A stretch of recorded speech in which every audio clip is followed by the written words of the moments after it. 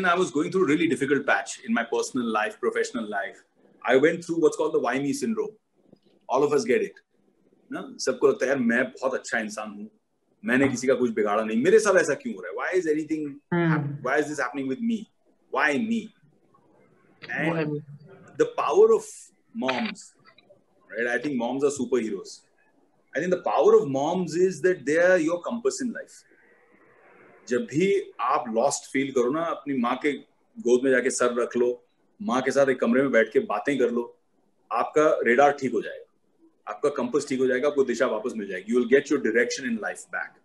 And that's the power of moms. That's what's amazing about them. Whether they know about the subject or not, they know you. They know you better than you know you. My mom asked me only one question. She said, Beta, when you were winning Filmfare Awards, when you were winning every single award in the book, when people were screaming your name, whistling for you, when you were being celebrated, did you ask why me? So when you're getting it and everything is going good, you don't ask why me. When things are not going your way, you ask why me. That's not okay. That's hypocritical. So then she has been somebody who's been serving cancer patients and terminally ill patients for many, many years. And serving means real seva. Like going there, meeting them, interacting with them, घर से उनका favorite खाना बना के लेके जाना, just reading books to them, stuff like that.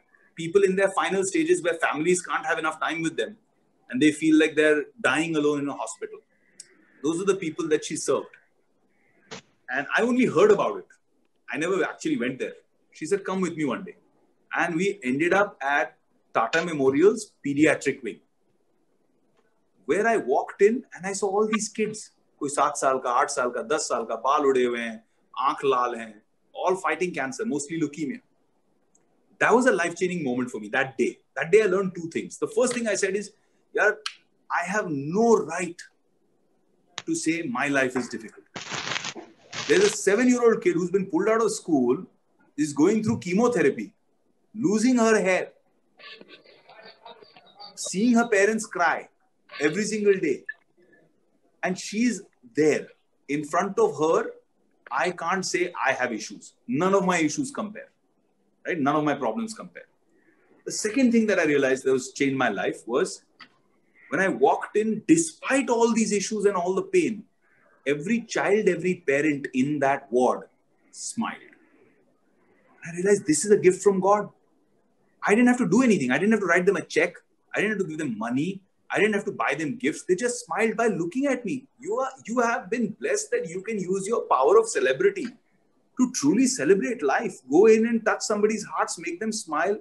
I spent time after that there reading books to those kids. And then it became such a thing that every year from 2003-04 to now, I celebrate my birthday with survivors and new patients. So I throw a big party for them. We have a huge carnival. We have people coming in dressed in different avatars, and we have mascots, and we have lots of masti. And that's how I celebrate my birthday. Every single year I celebrate my birthday, with the exception of this year because of COVID. I celebrate my birthday every single year with cancer patients' kids. We have now, over the last 17, 18 years, helped save more than 250,000 children. All farmers' children, 2.5 lakh bache, giving them free cancer treatments, free chemotherapy, subsidized therapies. So this is, to me, the true meaning of life. Then it doesn't matter how many zeros you have in your bank. Then it doesn't matter how many awards you have in your shelf. The funniest thing about awards on the shelf, and I have maybe 40, 50 awards on my shelves now over the last 18 years. And all decent here, big awards. The funniest thing is that when you forget about them and you come back after maybe a month of shooting somewhere, they all have dust on them. They're just lying there with mitti, dust. And then you have to call a staff member and say, yaar, isko zara pocho yaar. Award hai mere. Kya kar rahe ho? And then you realize the meaningless of it all. Vivek, I have to share a story. One character artist told me, I said, what do you do with your award? He said, मैं उसे अखरोट तोड़ता हूँ. चलो उसने कम से कम कुछ काम तो निकाला. And the story you shared with me about that, your experience with the cancer patients, I just want to share one quick story. My dad had taken me to the blind school. We used to live in Worli, so there's a national association. Oh, NAB, I'm aware. I had gone there. and I was distributing chocolates, and they said, "हमको chocolate नहीं चाहिए, हमको आंखें चाहिए." I was that just like you said, no, it altered your state of mind. It just kind of changed my. You realize how privileged you are.